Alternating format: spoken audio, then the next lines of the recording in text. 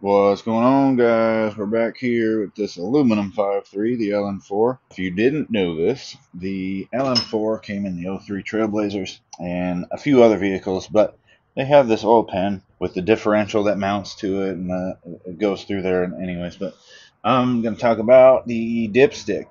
The dipstick on this one comes on the oil pan, and they did not drill it into the block in the stock location. So that's what I'm doing right here. It is a 3/8 hole right here. Try and center it as best you can. And I'm just going to finish drilling that real quick. So this is aluminum, so you can just go slow, take your time. Make sure you stay straight and level and all that good stuff. So, super easy, super soft.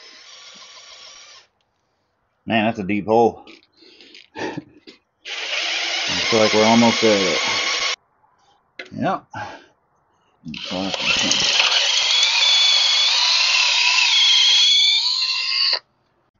Alright, there's the hole there.